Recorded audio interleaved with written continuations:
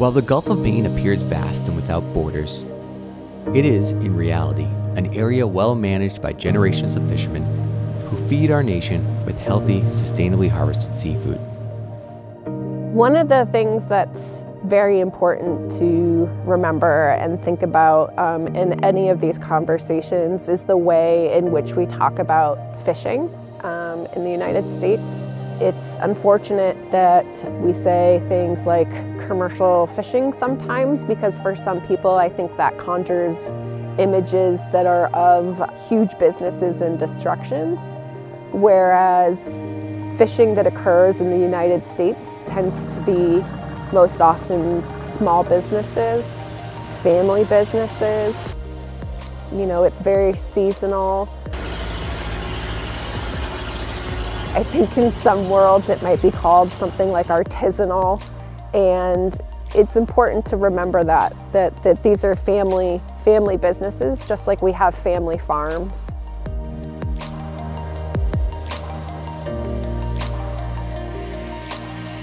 Well, I'm a father of 5, and we make our living off of the ocean, so, you know, it's looking after our family at this point, that's what feeds us. And looking at the future for my children and a couple of my boys and one of my daughters who are interested in going into the lobstering business, we want to preserve, you know, what's really a special heritage that's here on the coast of Maine.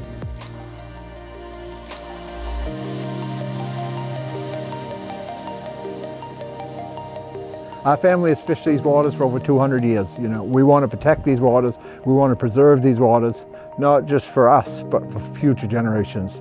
Yes, we need renewable energy. Yes, we need to look at other sources, but we need to do it right and smart. Being a fisherman is the best thing in the world to me. I really can't imagine doing anything other than fishing, being out on the water. Absolutely, absolutely industrializing the Gulf of Maine will destroy families. It'll destroy legacies. What we have here in the Gulf of Maine and these small communities along the coast of Maine is unique. It's one of a kind.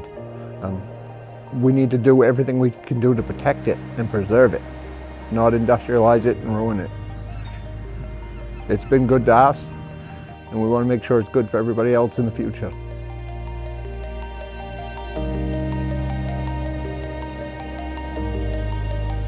I'm the 4th generation, I think. My great-grandfather, we gotta do it. Great-grandfather, my grandfather, my father, me and my brothers. That's 4 generations. I think if you take the fishing out of the equation, then this town will never be the same. We've been fishing this, you know, there's generations and generations of fishermen that have been fishing the Gulf of Maine for hundreds of years. And it's so, like, great to know that my family has a root that's so embedded into the earth that nothing can take it away from it. The Cushman name will live in Port Clyde forever, in my eyes, along with many other names.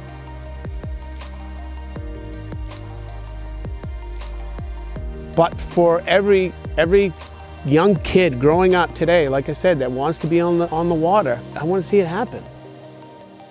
And gambling on offshore wind is not the answer. It's not worth the gamble.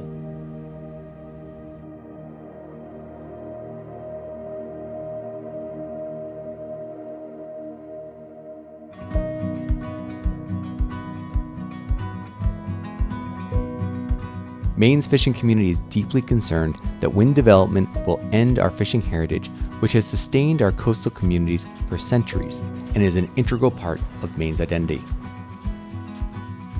As a 4th generation lobster fisherman, myself and hundreds of other guys who harvest sustainably from the Gulf of Maine, we know what's out there. We know the water better than anybody. And for a foreign company to come in and talk about industrializing this life that we have, this life that's been built over years and years of hard work, is just unimaginable. I think most fishermen, most lobster fishermen, you know, they look to the future and hope that they can pass it along to their children, you know, for their family, for anybody who wants a piece of it. We've taken well care of it, and it's a tradition that needs to be passed on. and we want to make sure that that actually happens.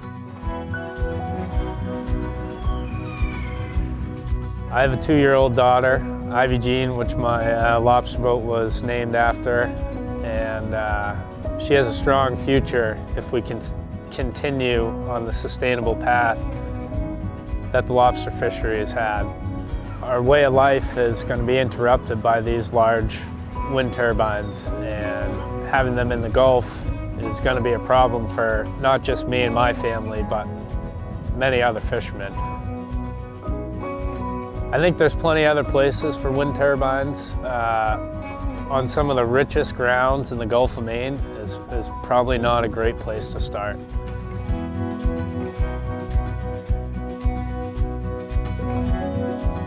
There's nothing more than American than what we got here.